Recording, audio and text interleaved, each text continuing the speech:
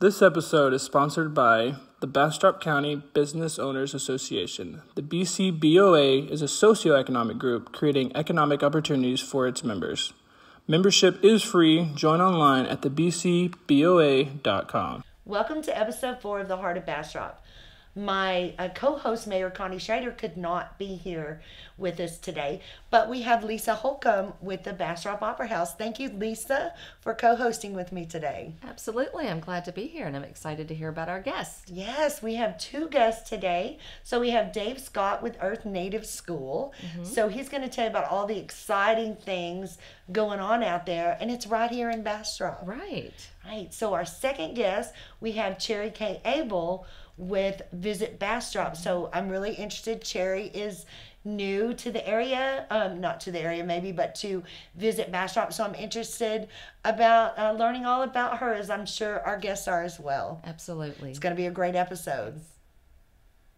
So we're with Dave Scott with Earth Native School. Welcome. We appreciate you being a guest today. So can you tell everybody a little bit about what Earth Native School is, how they can find out some information and those sort of things? Yeah. Well, we're a wilderness and outdoor education school. We run programs for all ages. So everything from really intensive adult survival skill courses to kids, nature connection, and outdoor courses. We have, weekend classes, 8-month intensives for adults. And for kids, everything from 1 day a week, once a month, twice a month, to even a outdoor forest preschool. So it's like an all outdoor preschool for kids to connect with nature from really young age. Wow, that sounds really, really interesting.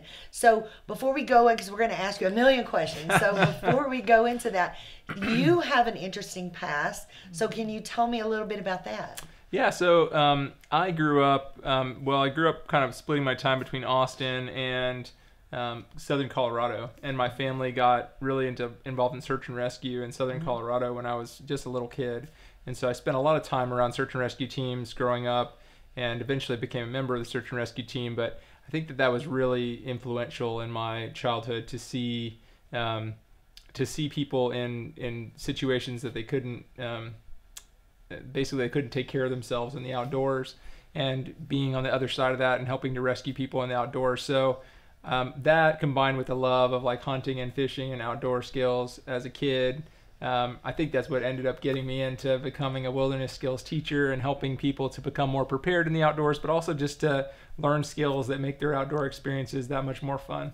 So you mentioned something about when you were 15, you took part in a search and rescue. And I'm sure that had a big impact on you as at that young age. Yeah. So I took part in a lot of searches. I think from the time I was about 8, I got to just tag along with my dad and my uncle.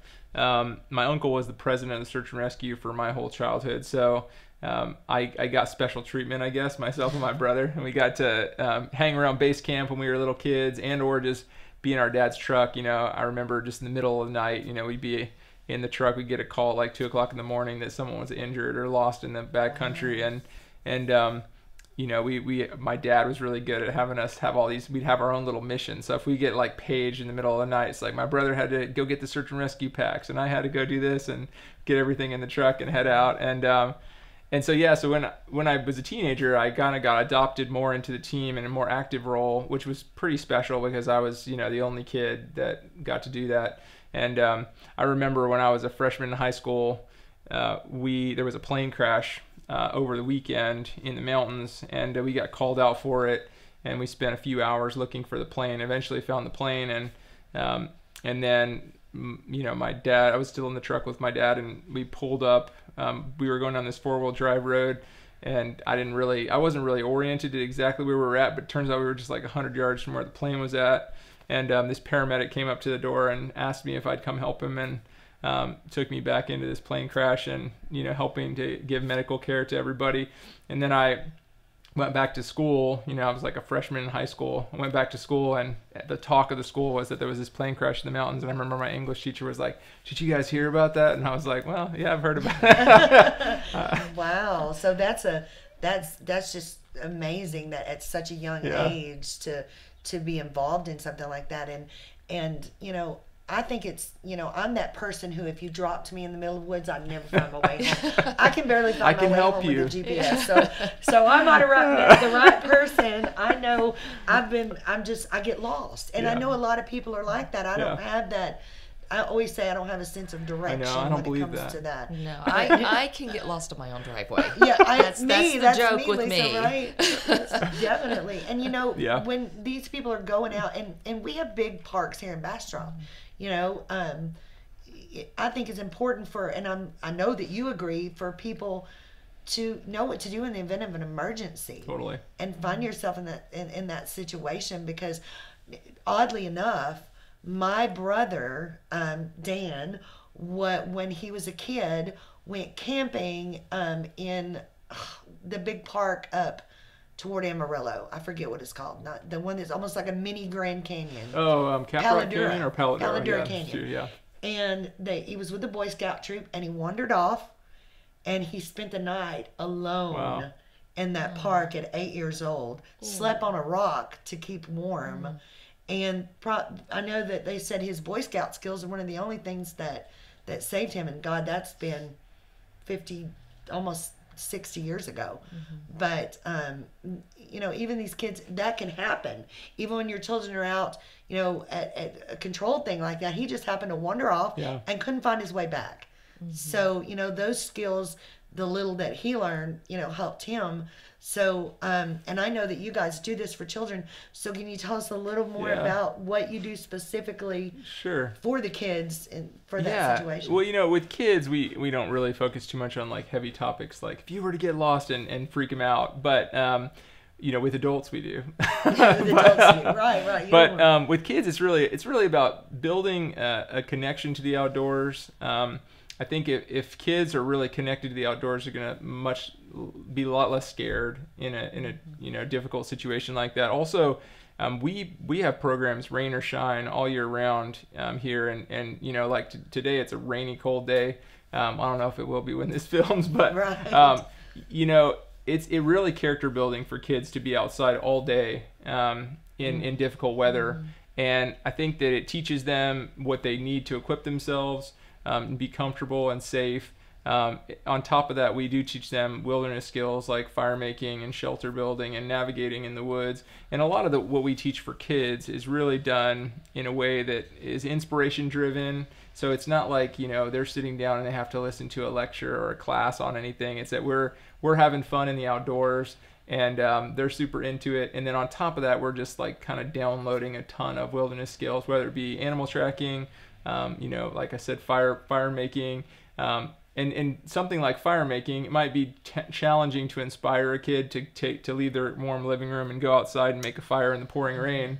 But if they're out at a class and it's raining and they're cold, then they'll be inspired to make a fire. Let's do and, it, right? And it's totally fun. And they're with other kids too. And so with other kids, the community builds and the sense of excitement is even greater. And so I always liken it to, it's what I think kids should be doing, and kids naturally want to do it.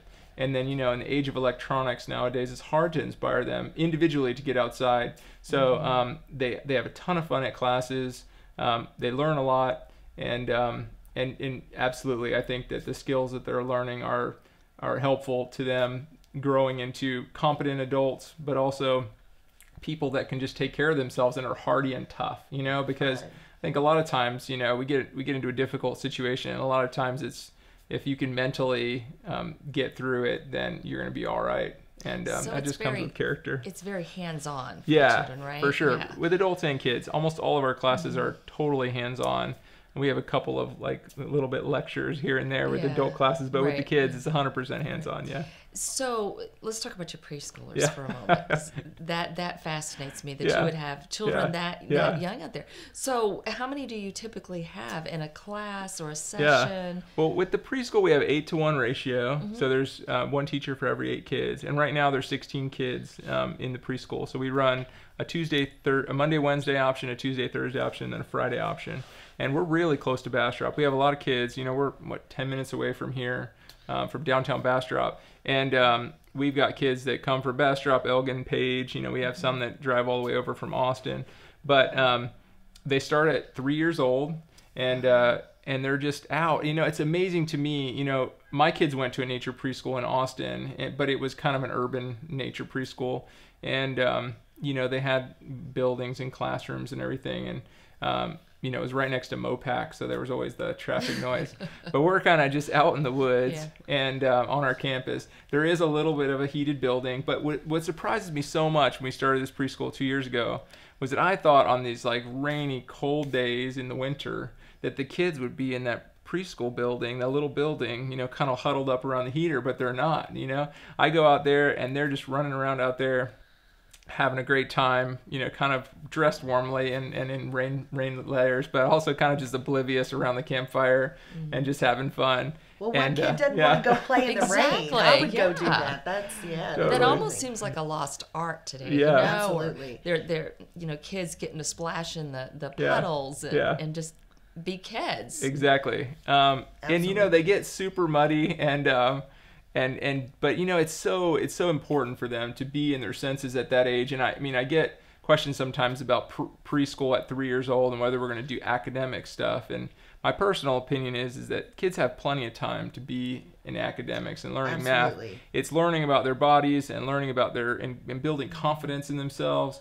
And just building a hardiness, like I was talking about, that we see in kids that is not something that you can teach in a traditional school. And it's a really unique opportunity for them where they're really curious and inspired, and the world is kind of open, and and still they're also free, that they're not in kindergarten yet and first grade and all through, through high school.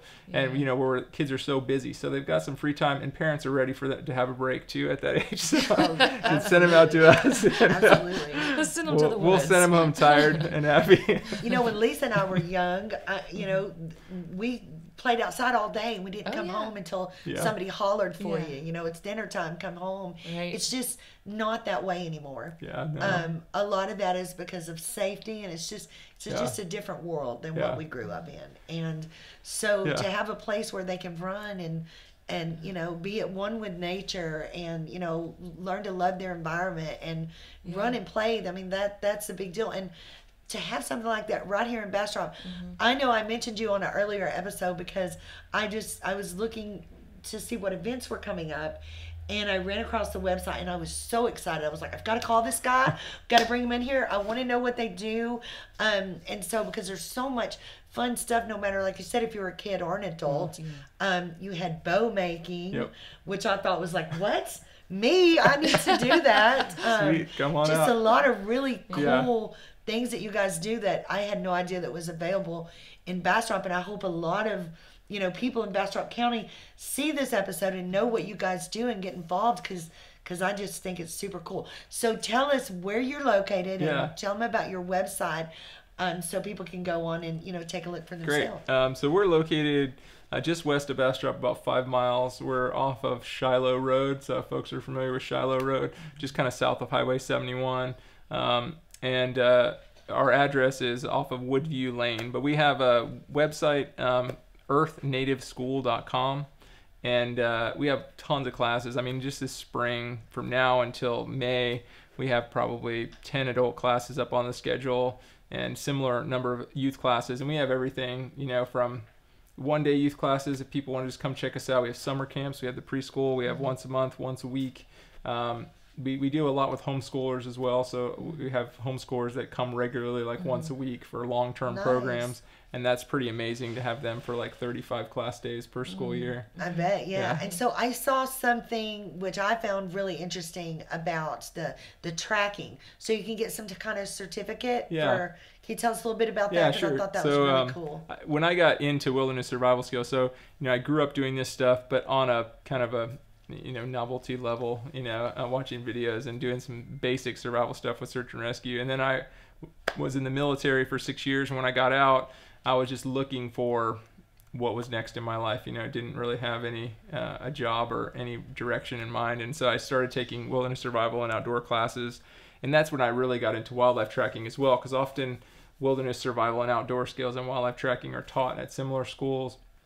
And so I got into wildlife tracking and thinking mainly just like, well, everybody's doing this and what's this all about? And my prior experience to wildlife tracking was just for hunting. And I didn't really, you know, I enjoyed going out and looking at tracks, but mainly just like, oh, these are fresh deer tracks and looking for some deer. That's really cool. So I live in Tahitian Village, and we have all kind of animals running around everywhere, and so that would, I think I would really enjoy that, just so I would have the knowledge of that. I spent a lot of time, you know, we're close to the Colorado River. I spent a lot of time, you know, down there walking around, you know, filming, photographing, whatever, and I know I would love that. That sounds like a lot of fun. Well, one of the cool things about wildlife tracking is that there are so many animals in our area. I mean, so many that we're not even aware of, and we don't really see them during the day.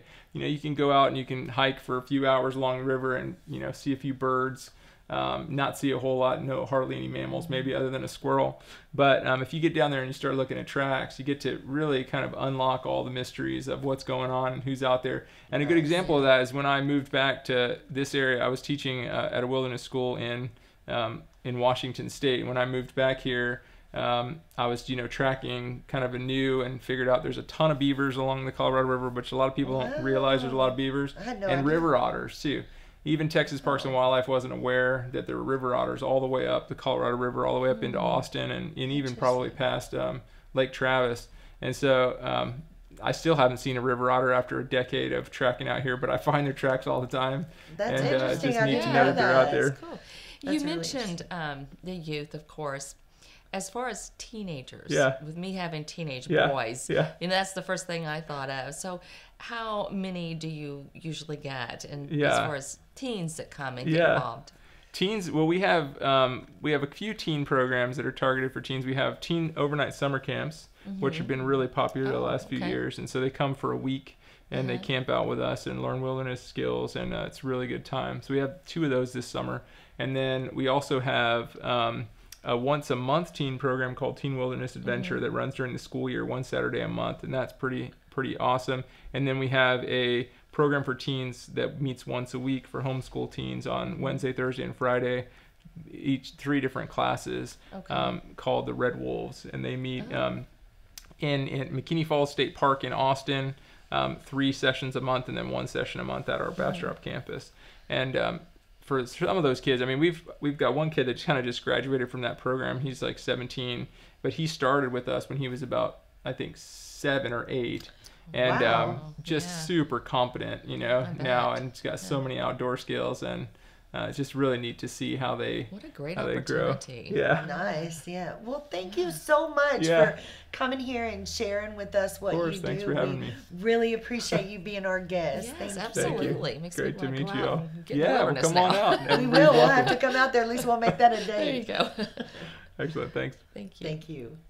You're invited Saturday, February 22nd to the biannual wellness fair from 12 o'clock p.m. to 6 o'clock p.m. in the lobby of the Hampton Inn and Suites in Bastrop, Texas. You won't want to miss this fair. There'll be vendors, well checks, food and prizes, something for every family member. Visit us online at www.thebcboa for more information.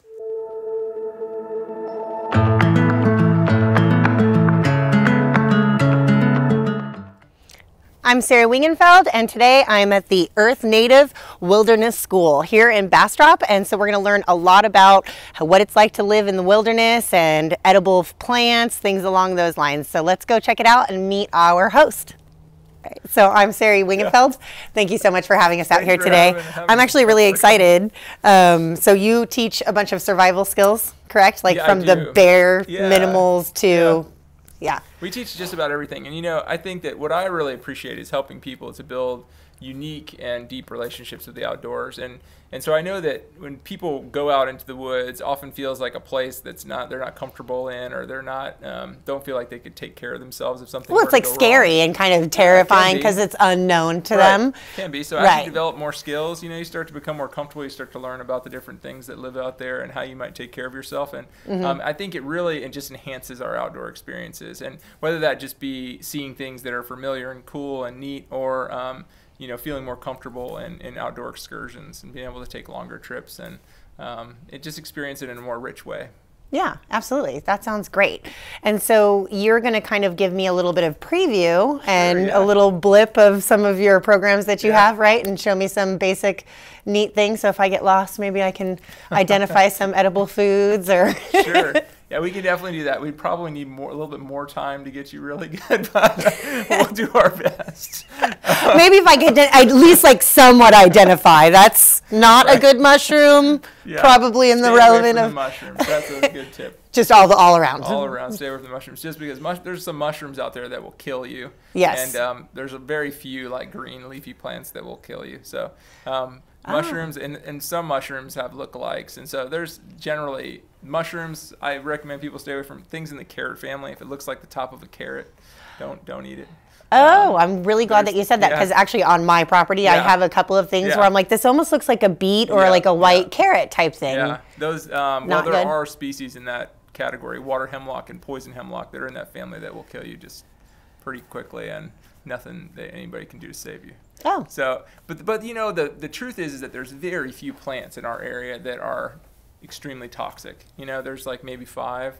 And a lot of them are common plants that we're not even aware of, like oleander is one, mountain laurel. If you were to crack the seeds open of mountain laurel, those can actually kill pets as well. Oh. But if you just learn about the 5 or 6 plants, you know, that are pretty toxic, then there's hundreds and hundreds, thousands of plants actually that you can mess around with and check out. So, you know, that's some of the things we teach at the school is you know, learning good identification, but also not being scared to explore, you know, hundreds of edible species just because there are a couple things that you could learn to identify that you could stay away from that are not that common anyway either. Right. So it's kind of easier to like identify the big no-nos and stay away from those, and then you can kind of branch out to other things, and though they may not taste great, they're not going to actually be harmful for you. True. And there's so many safe plants out there that don't look anything like any of the ones that are toxic. And so you know, I recommend, since it's kind of overwhelming when it comes to plants, that people just learn about them just one at a time, you know, because you can just be like, there's thousands of plants, how would I ever learn one? But there's just a few that you can just start to learn really easily. In fact, I had a plant teacher way back in the day that was just a master. She would go out and make entire feasts out of just wild things that she'd harvested. Love it. She recommended that, you know, if people are really interested in learning about wild edible plants, just, you know, even in their yard, I mean, there's probably 20 to 30 edible plant species in most people's yard, that you just pick one plant a week. And if you were to just pick one plant a week and identify it and look it up in the book and go out and eat it and maybe cook it up, then you'd know 52 plants, and you'd have eaten 52 plants in a year. And I was like, okay, that's a cool idea to like kind of take up in small bites, you know? No, that's true. Intended. So I have actually, or pun intended. Puns are punny. I'm a pun fan. So I have books to try and help me identify plants and things along those lines, but I feel like it's really difficult because when you're looking at a drawing and it's this big, and I mean, it's completely different than actually being in the field with somebody who's knowledgeable. You almost kind of have to find someone that you can apprentice, if you will, under to learn the edible world that we are literally surrounds us, right? Good thing there's a school in Bastrop County that's just perfect for that. Yeah, I agree. Where is it? Right here. It's at our fingertips. I love this. So I agree with you. This is secret. I've never told anyone. I hate looking in plant field guides. I find the same problems that you do. I've learned all my plant knowledge through people passing it on to me, you know, other teachers. Or I feel like it's just, it's necessary. Yeah, it's so necessary. And a lot of times what's neat is when we get these plant classes, you know, we have an expert plant instructor that will teach people about the plants, but there's often a lot of other people in the class too that know a lot, and then they can add in information as well and be like, oh, did you know this is that, or you can make tea out of this, and we're like, oh, cool. So we're always learning at the same time. And like health benefits too. So I mean, it like pine needle tea is really great for your eyesight and things along those lines. And though you may know, oh, you can make tea out of pine needles, you know, someone might say, hey, but did you know that that's actually a benefit for your eyesight as well, or things along those lines? Crazy is things like pine needles have a ton of vitamin C in them.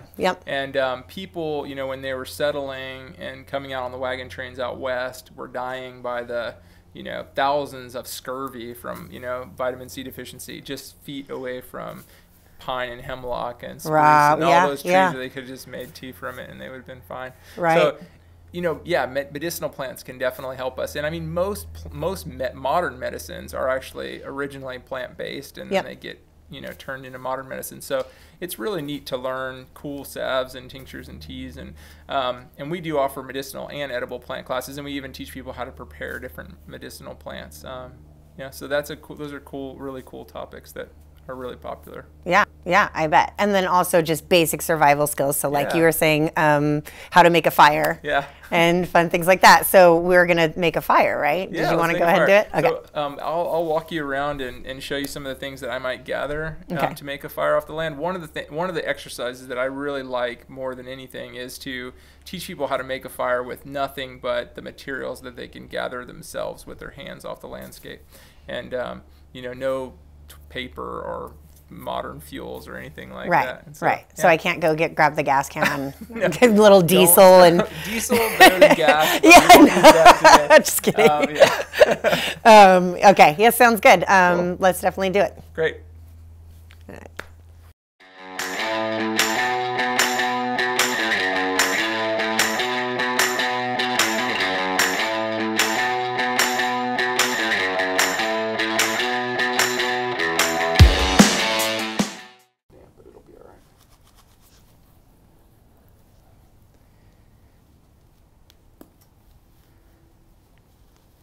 So we want to get it real fine so it can catch fire real easy, right? And so this is our nest? Yeah. Okay, and so I'm trying to remember. This is the spindle, right? Yes. And then this is the socket? Yes. And what is this again? The board. The fireboard? Yeah. It's just a fireboard, right? There's no special name? Fireboard. And then, of course, this is the bow. Yep. You got it upside down. I do. Okay. There you go. You're going to want to move away. If you want to do it, you want to move over. Probably away from all this stuff so you're not. Oh, right. Way. Let's not start a fire before we want to start the fire. Gotcha. Oh, yeah, okay. All right. So. Do it this way. That way, you want your spindle to be on the outside of the string. It's been a long time, sir. Put your foot on here. Yeah. Okay. Put it right next to the hole. Right next to the hole. Yeah. Okay. There you go. And move it forward a little bit. There you go. All right. Oh, this thing is going to fall and bug me. All right. Hold it all the way back there by where the string comes off. Okay. There you go. You want to lock your wrist into your shin. So move your foot a little bit more forward. You want it to be really stable, so you want to put your wrist right there. There you go. Okay. Just start with slow little choppy back and forth. It's been a hot minute.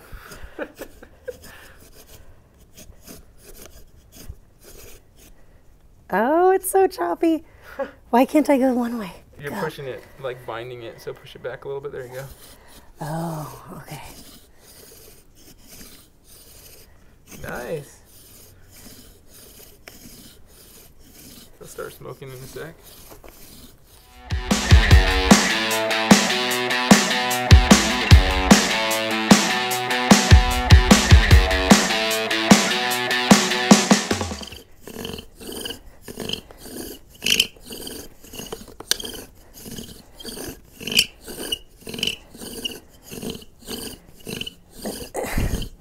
Is it there? No. Not quite? You gotta go a little faster. Okay.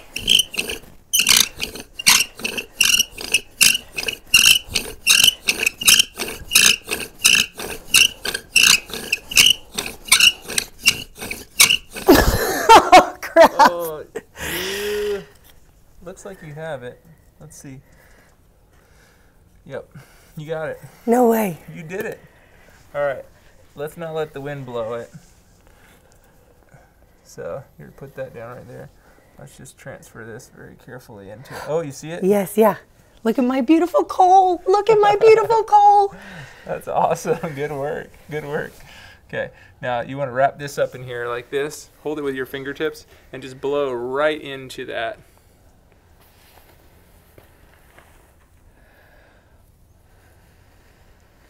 Give it kind of some pressure so that it holds it in there.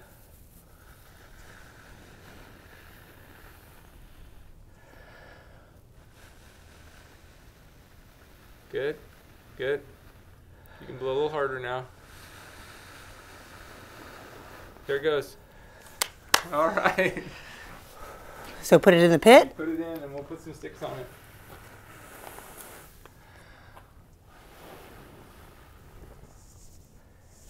Great.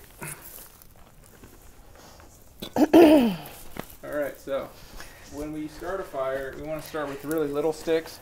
We don't really need this small if we're not doing it with a match. If we were doing it with a match, generally I tell people that you want to light nothing larger than the matchstick itself. So you want a bunch of like matchstick or smaller size, but we can actually start with this next size up, which is kind of pencil size. Okay. And even though this is not flaming anymore, there's still a good base, so we can put this on top, and then you can just go ahead and blow on that now again. Just blow right in there. It'll light back up again.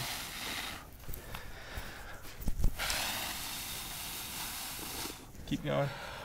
If you can blow where you can see it glowing red, then that's ideal. Your breath was skipping over it.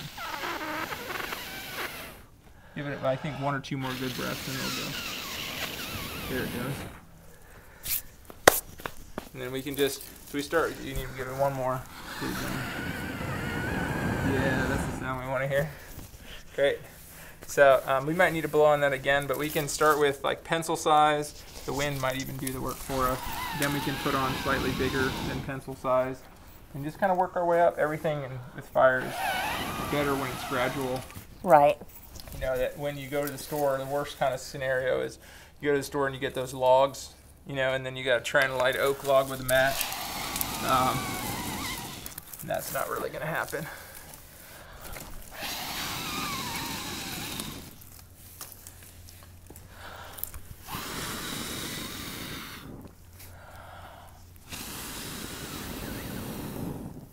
The longer the breath you can give, the better. So if you go like take a deep breath and blow it out real slowly over a long period of time, that's the one that'll do it. Now it's going to go on its own.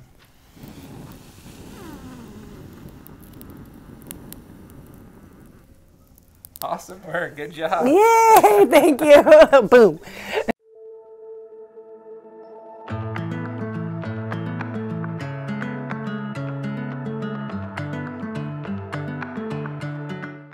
So today we have Cherry K. Abel with us from Visit Bastrop. Thank you for being with us today, Cherry. Thank you. And if you could tell us a little bit, because you're new to Visit Bastrop, correct? Yes. And could you tell us a little bit about you and how long you've been with Visit Bastrop? Sure. I've been with Visit Bastrop 3 weeks today. I had came from a association field, and I had been in Austin for past 15 years. So the past 7 years, I was the CEO of an association, and so I'm very familiar with the association and the meetings. And I built my home out here about 4 years ago. Nice. So I was very excited when this position came open, so I wouldn't have to drive down 71 every day to commute.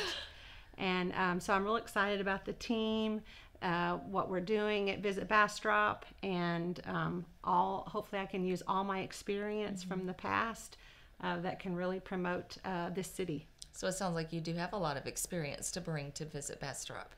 I think so, Yeah. but I'm always up for a challenge, Right. and just very excited to be able to have this as a destination for Bastrop and for the meetings and the convention industry and groups and tourism. Very excited about all this. Wonderful. I know most of our viewers know this, but I'm also the general manager of the Hampton by Hilton, which is here in Bastrop, and I work really closely with Visit Bastrop. Since I've been there the last year, I've worked really closely with Catherine Lang, and I know Catherine works with you now, and I just want to say Catherine's done an amazing job, helping us out at the hotel, and I know, she's excited to be working with you, and you guys are, doing a little bit of different things, and, focusing on, bringing in groups, and, they also, when I have groups come in, they help us out by giving them gift bags and, trying to push those visitors out into the community, which makes an economic impact, on our community. So for a lot of our viewers who don't understand what Visit Bastrop's role is in the community and what they do, I know that you kind of like the old CVBs, the Convention and Visitors Bureau, that you guys function like that.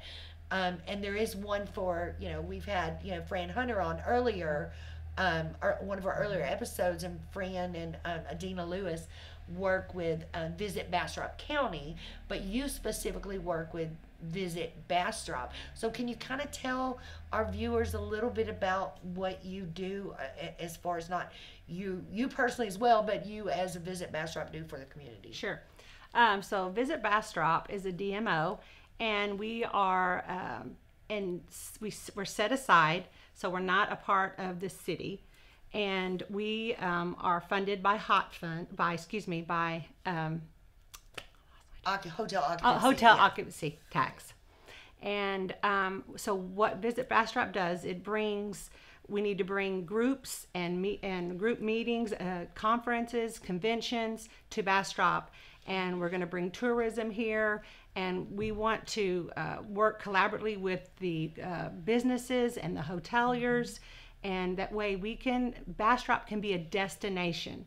And that way people, when they want to have their, leadership conference, or they want to have your annual conference, or they want to have their spring board meeting, they will come to Bastrop.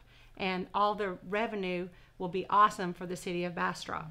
Absolutely. And I can attest to that firsthand with the Opera House, because Visit Bastrop has been working with us to bring in the Texas Nonprofit Theaters conference, youth conference this summer. In fact, they're going to be here for the next 2 years.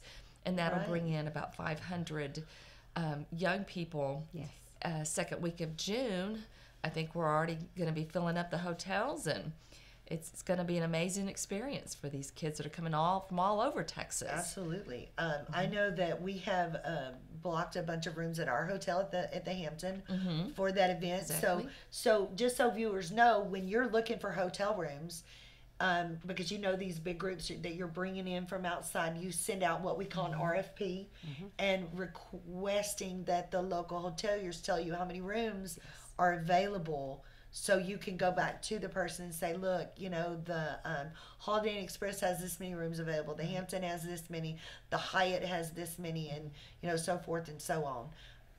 I know a lot of people don't kind of understand how that works, but I want to say again about hotel occupancy tax. That is not something that we as residents of the county pay at all. It doesn't come out of our pocket. It's only people that are coming in as guests.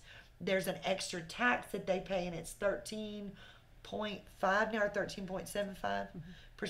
So they pay that when they come in to visit our county, when they stay at one of our hotels, bed and breakfast, that sort of thing. And then we, as a city and through Visit Bastrop, use those funds to bring in more business, which of course, is an economic impact on the community. Yes. So definitely.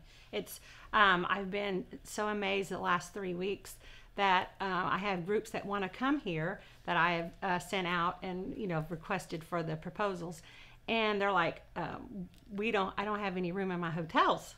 So that's exciting but challenging. So I'm up for the challenge, but I'm really excited that I can work with the businesses to let them understand that this is going to bring them revenue. This is all. It's going to bring the city revenue, and in addition to that, the hoteliers, it's just going to bring them more business, and then we'll have repeat business. When I was the association director, I would book my contracts for like 2 to 3 years, like your company, that your organization did. So I'm real excited about that. I want people to have a wonderful experience. It's all about experiences. And so when they come here, they can, have fun riding horses at Hyatt, or coming down here to Main Street and our neighbors, on the river, and they can have all this fun and then remember these things.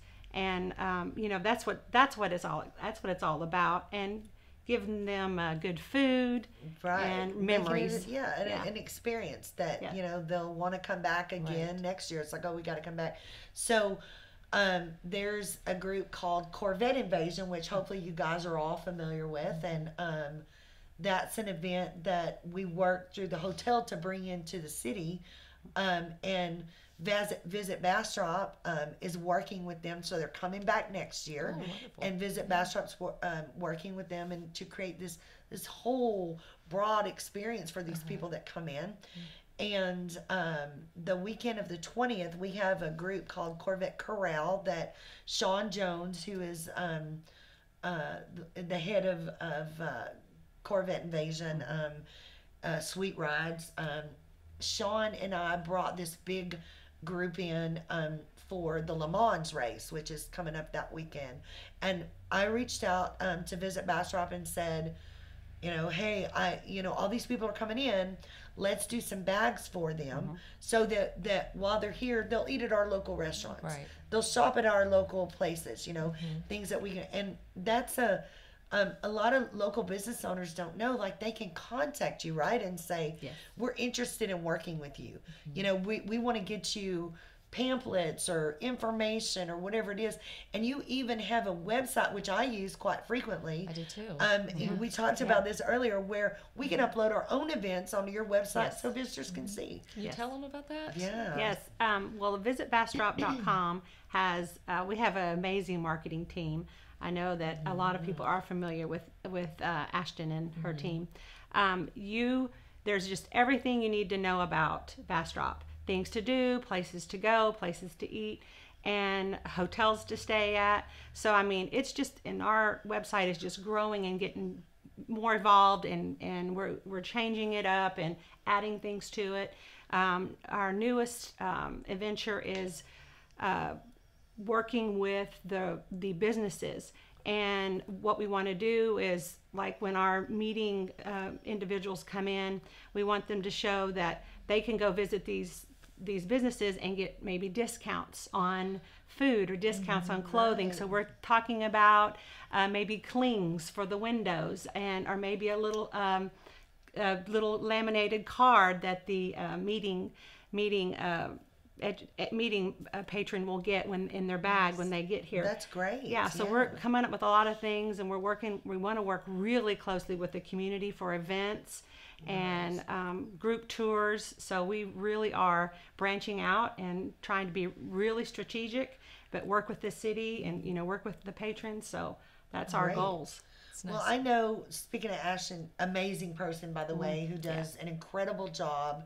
I love the map. So she made this perfect map that shows the downtown and the little areas. And I know that the Veterans Day car show, everybody had those maps. They were like, this is amazing. We can, we know where we're going. We know where everything is. So make no mistake, Visit Bastrop works really hard on your behalf, whether you know it or not.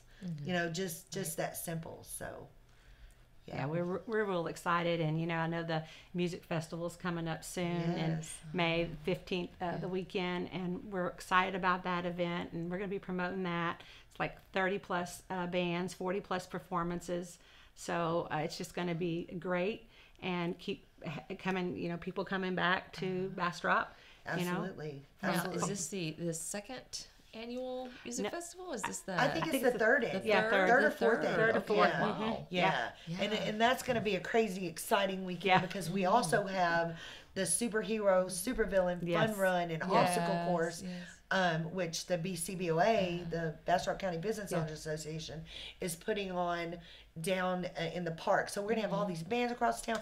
That's going to be a heavy tourism weekend. We're all really excited about that. I know the music festival's great, and so that's not just for visitors but for locals as well. Be sure that you participate in that, because these events are great that we can bring to the community, and have all these great things where you don't have to go out of town to do all these cool things. They're right here in Bastrop County. Backyard. Yeah, absolutely. And I know that we all have a vested interest in Bastrop doing well, but not just for our own benefit, but for everyone. You know what I mean? And we want to see things succeed in this. I'll tell you, we're growing like crazy. Yes. It just in the 2 years that I've been here, it's amazing. And I talked the other day to a builder who's building 800 new homes behind my Hampton Inn. Oh my. 800 new homes. Wow. They're putting that road through to 304. Right. So it's just the community is growing and growing and growing, and Visit Bastrop is obviously growing with the community. So yeah, we really do appreciate you coming on and you talking about this. And I want to take this opportunity to welcome you, even though you're not new to the community.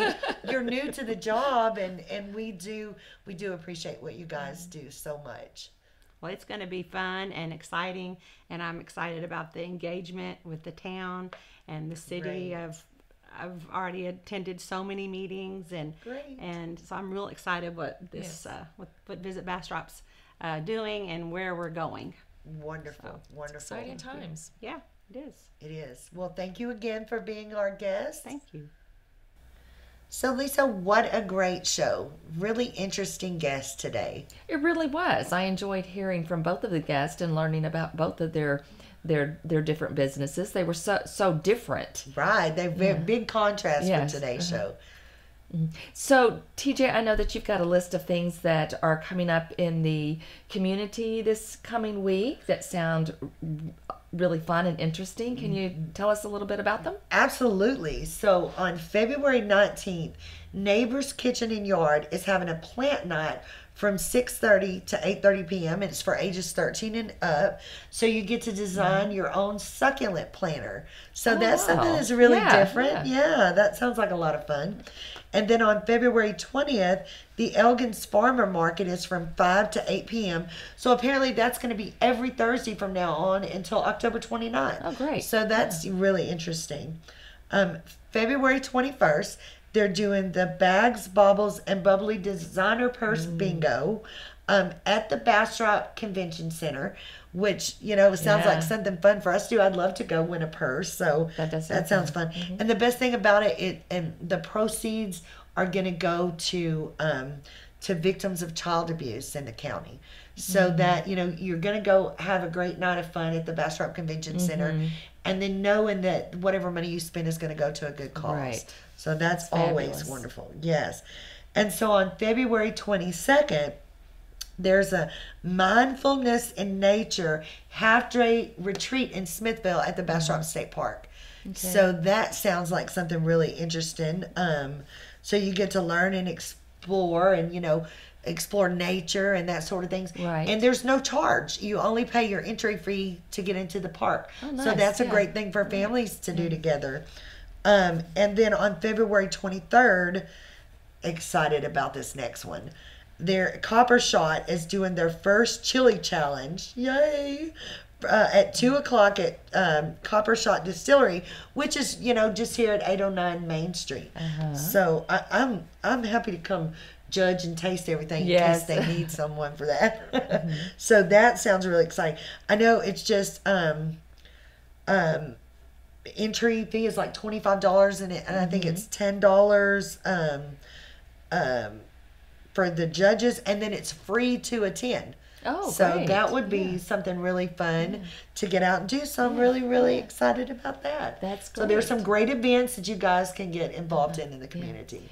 Now, TJ, I've had a lot of fun co-hosting today, and I know that Mayor Connie will be back next week. She will. Who are your guests for next week? Absolutely. So next week we have Tricia Silver with the Bastrop Food Pantry. Okay. And she's going to come on and tell us about the Empty Bowl Project. Oh, so this is an annual event that they do, and we're really thrilled that Tricia's going to come on and tell us about that. And then we have Sherry Hyatt with Rogue Prosthetics. So they're a local company that have been in here at Bastrop for a long time. And some people are not aware of them. And we thought it'd be great for Sherry to come on, tell us a little bit about Rogue, and tell us about an exciting event. I don't want to spoil it, but an exciting event that they have coming up. So that's who we're going to have on with us next week. Fantastic. Great. Yeah, we're looking forward to it.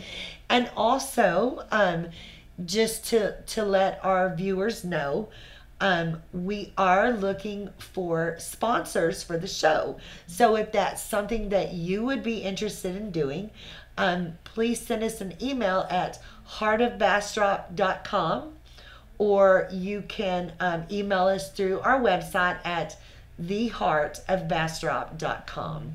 Thank you so much for watching, and thank you so much for coming and co-hosting today with me.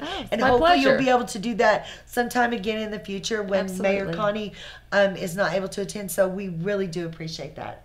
Thank you all for watching and have a great week.